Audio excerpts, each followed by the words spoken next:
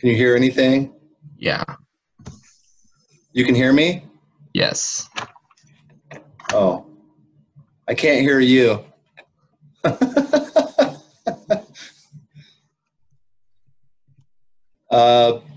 Try going, do you see like, is down in the left-hand side of your screen, is there like a mute option thing down there? Is there a little arrow that goes up? See that little arrow right next to the mute thing? If you click on that and kind of go up, they have several microphone, should be like a few microphone options. At the very top it says select a microphone. Maybe just try several of those. Is it working? Can't hear you yet. Okay, how about now?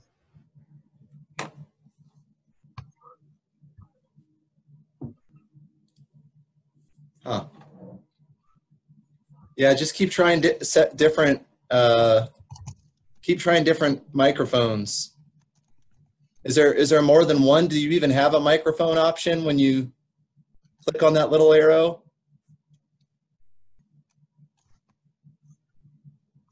There are only two options. Okay, so I mean, I would just toggle between those and then try to say something. By the way, if it's working, that little mute microphone down in the left, it looks like that thing kind of fluctuates with my voice, kind of goes up and down.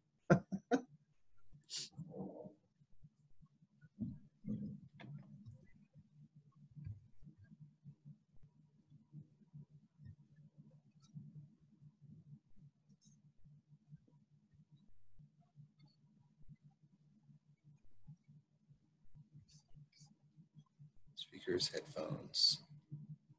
Here, maybe I'll try the speakers on mine. Let's see. Okay, try to talk now. Does it work? Huh? Yeah. Is this working? Yeah. So you can hear me? Yeah, what did you have to do? Nothing, I don't think. Okay. Well, it's probably what I did then. Because I changed some of my speaker options. So yeah. Okay. All right. Well, guess we got that worked out. All right, what's up? You had a couple questions, I remember. Yeah. So, busy with other did you stuff, read my email for? Yeah, I did. Okay. Yeah. It's just, everything was just so crazy this weekend. I haven't had a chance to respond. Yeah. I was hoping I'd be able to talk to you today about that. Plus, you're kind of far ahead, so. Yeah. So your questions were about basically applications of the, basically the central limit theorem or something? So when I'm doing a couple of the problems, the answers I'm coming out to are not matching the book by only a very little bit. Okay. But I think my process is correct. Okay. So for instance, do you have a specific problem you want to look at? Yeah, it was problem 23. I attached a photo of my work too, in case you needed to see it. So 23. Okay, here, let me pull up the picture.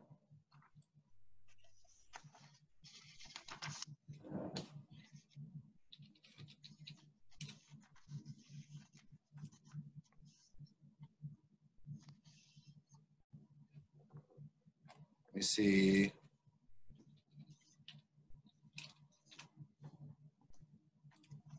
There we go. Okay, so I'm gonna open this with something so I can look at it easier.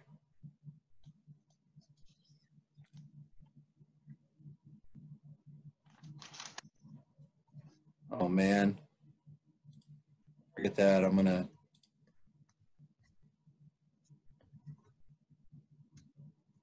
Okay, so 23 is the one you're kind of thinking about? Yeah. So I worked it out using a normal approximation, using the Laplace limit theorem. Yeah. But then I also worked it out exactly using a binomial. But then those both gave me different answers that were different from what the book had. And how far off is it? What are we talking about here? So like the exact one came out to 0.9265. My approximation came out to 0.9185, whereas the book gave 0.9253. So it's not off by much. Well, let's see here. 166.66 is what you have as the mean, right? Yes. Is that what I'm seeing? Yes. Okay, so let's have a look at that. So 1,000 independent rolls of a fair die will be made. Compute an approximation to the probability that the number 6 will appear between 150 and 200 times. So obviously the success here means that you roll a 6, right? Yes. So what is the, what is the,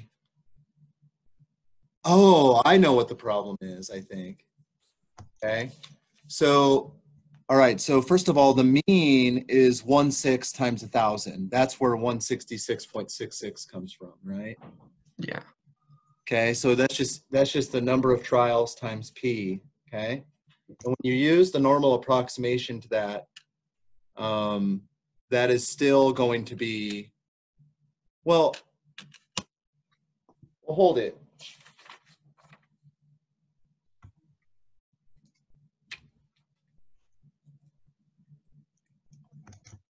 So,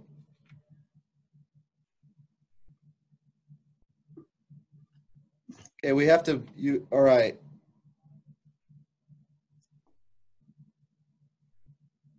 You have to write this as a sum of things, right? I mean, isn't that theorem is talking about a sum of things, yes?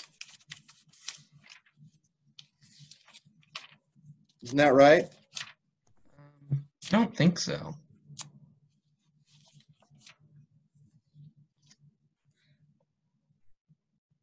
Oh.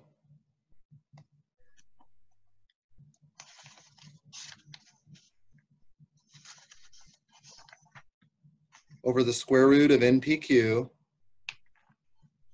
is that.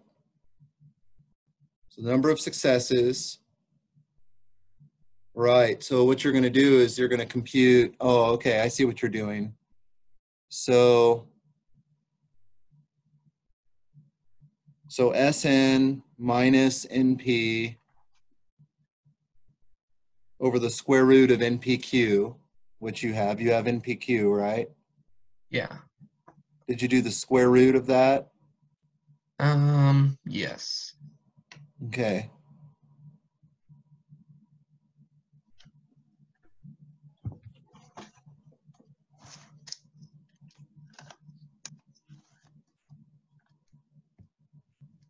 Well, but I guess I would have applied this theorem differently. What you did is you used the standard normal.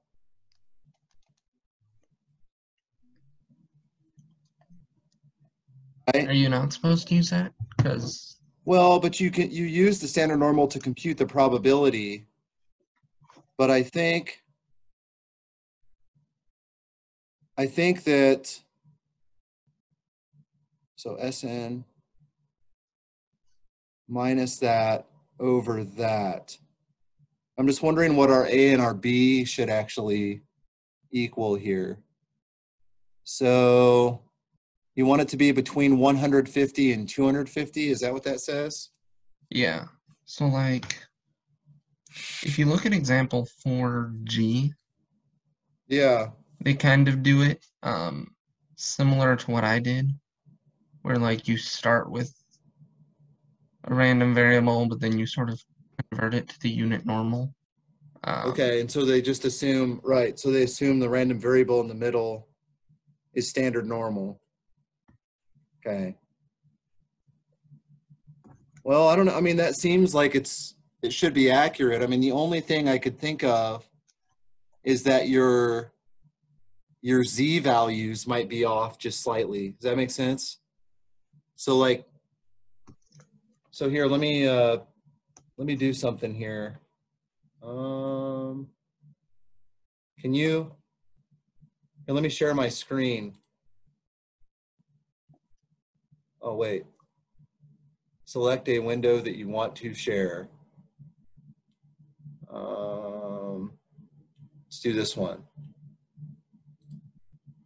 Wait.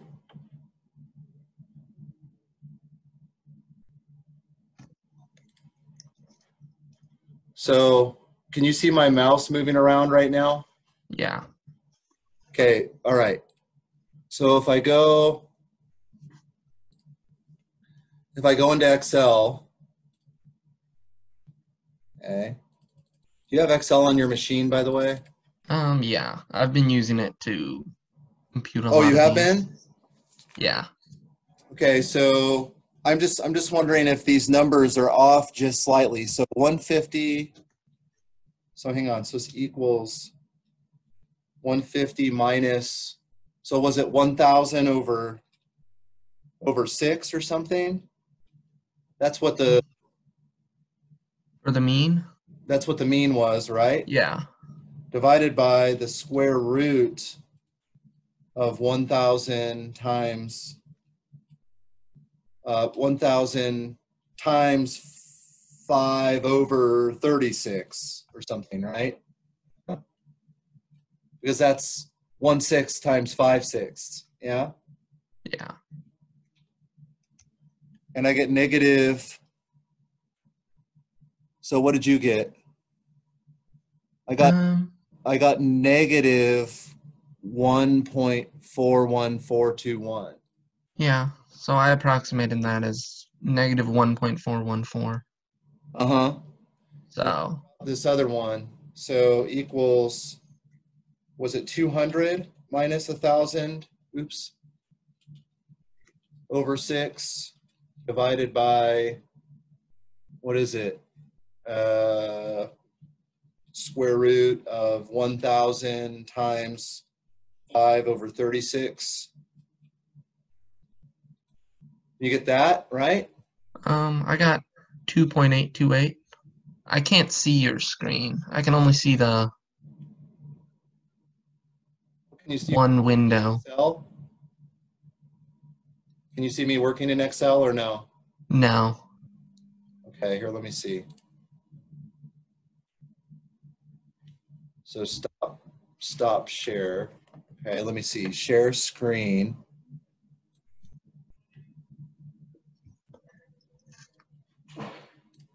Now do you see it? Yes. See it now? Yeah. All right. Yeah, that's what I got. So Okay, so then what you can do in here, Matthew, is you can go equals. So they want you to use the standard normal, right? So you go normal. Yeah.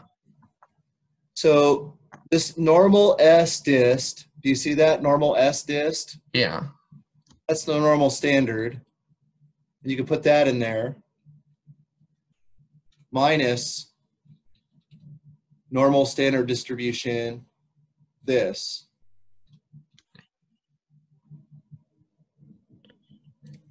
What? Oh, cumulative. Yes. Sorry, they wanted me to say that it was cumulative.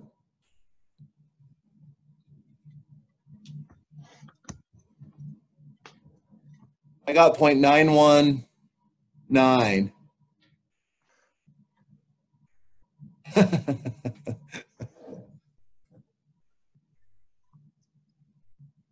Yeah, I think that's slightly more accurate than what I got, but it's still off.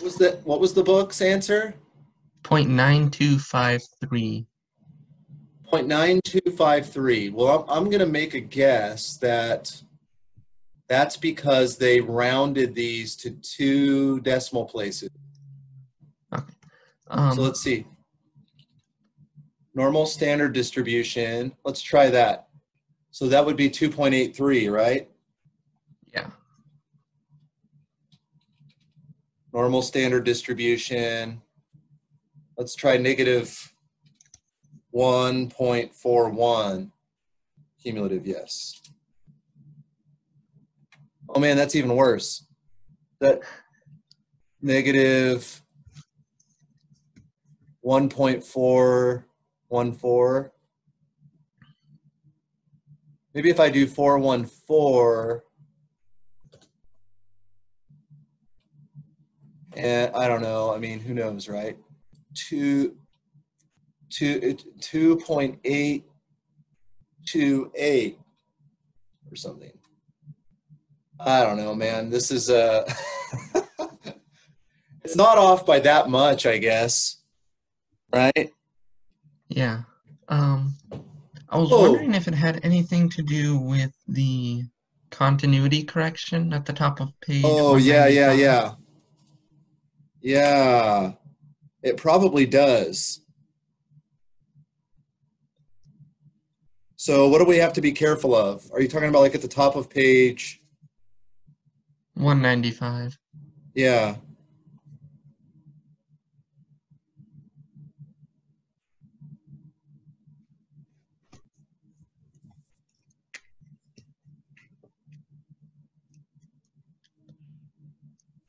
Yeah.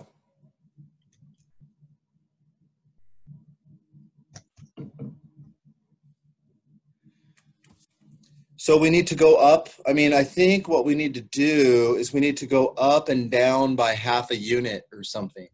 Does that make sense? So let's see here. Let me delete this. Can you still see my screen? Yeah.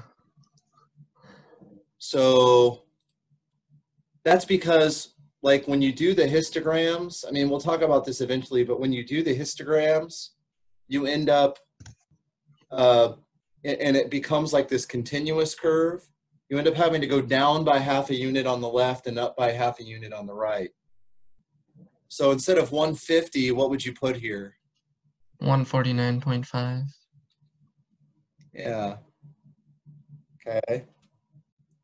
Well, that's looking better. And what about the 200? What would you do? 200.5. There you go. Yep. Okay. So it happens when you have to start approximating things, but that is important. We'll talk about that. Okay. What do you think? That probably might explain several of your issues. Don't you think? Yeah. That's because it was quite a few problems that were just off by wrong, a bit, I think. Were there any, I mean, so yeah, I'm sure that that's probably what the issue is. Okay. Did you have other questions?